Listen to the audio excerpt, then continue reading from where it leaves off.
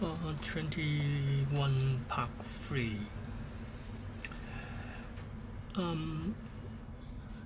Chemistry, when you study the elements, we put the very reactive metal, sodium, potassium, rhombium, and caesium in the group 1 because they have one outermost shell electrons.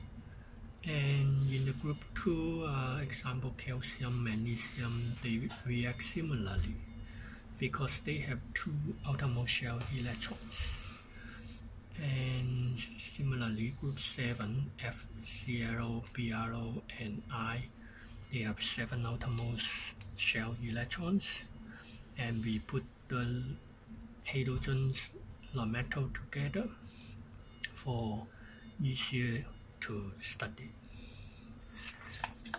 Similarly, for the organic compound, we will put the compounds together which has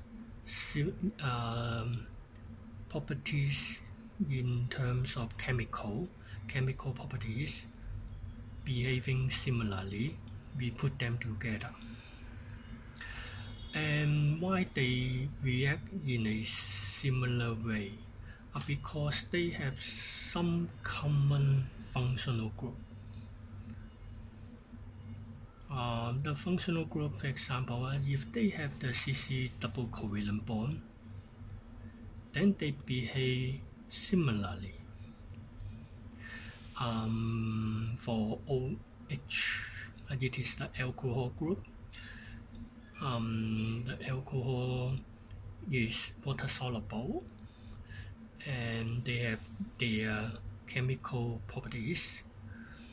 So the different alcohols, we can put them together. Or in other words, if a compound containing COOH group, it is the acid group, we will predict the compound is acidic when it dissolves in water. So the functional group is a group of atoms or a single atom which is responsible for their chemical properties.